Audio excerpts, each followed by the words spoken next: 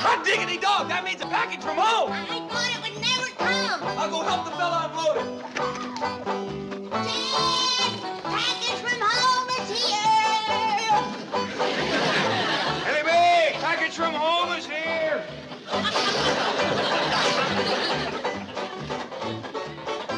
No, Skipper, package from home is here.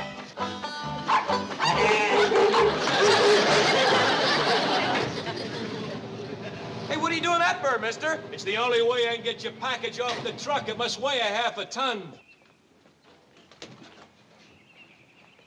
Thought you was gonna have to man, Jethro. Yes, ma'am, Granny.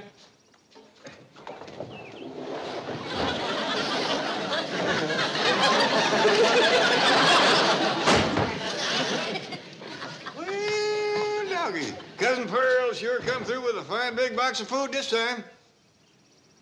That's food? Food and other necessities.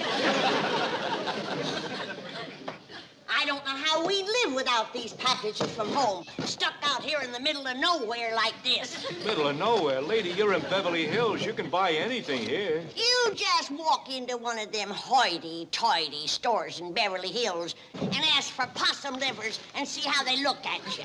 Well, possum liver? Granny, did Aunt Pearl send any teeth and bark for Bobby? Look and see, Ellie.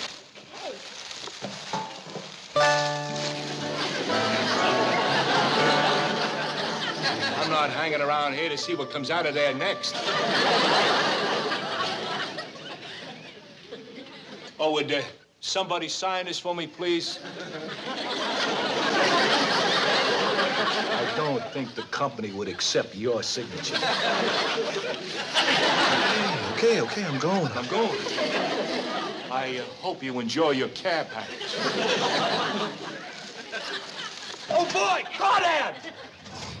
You want to stay and have some crawdad tails and some possum liver? Pardon, he didn't hear you, Granny. He sure don't know what he's missing. That's a fact. Listen to them crawdads thrashing around in that creek water. Boy, Aunt Pearl sure did send some lively ones. There's 3 more pails of them in there. We sure got a dandy stock of crawdads now. You know, we ought to share some of these good things with our neighbors. Jethro, take this pail of crawdads over to the Drysdale. Yes, sir. Just a minute, Jethro. Now, Jed, I'm all for sharing with the Drysdales. But don't you think we ought to ask them to have a closed mouth as to where they got them? Or we'll be trampled with crawdad-starved city folks. Word of caution wouldn't hurt. Yes, sir.